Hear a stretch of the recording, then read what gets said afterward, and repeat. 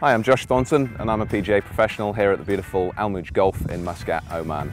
Standing here today on the 7th hole, which is one of our par 5s and one of our longer par 5s.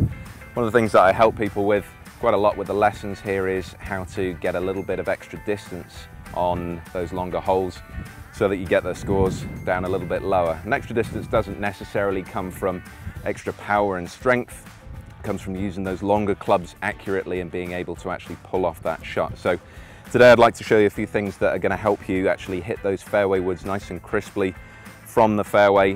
Make sure you get nice contact straight under the ball and you don't hit the top of the ball, causing the ball not to go very far, or hit it offline and off center.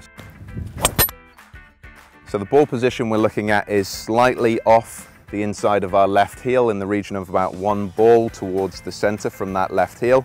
And then the normal setup in terms of weight, evenly on both feet, nice posture, not too much knee bend, and a nice relaxed arm position.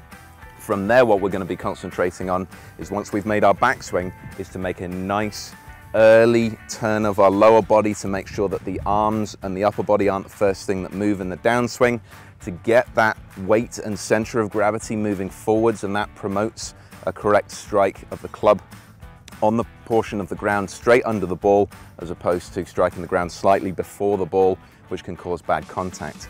So a nice full rotation and a nice complete follow through where the body and the lower body is moving fully to face the target as you finish the shot. So if you pull everything together like we talked about, you should catch a nice clean, crisp shot straight off the fairway that should go nice and straight.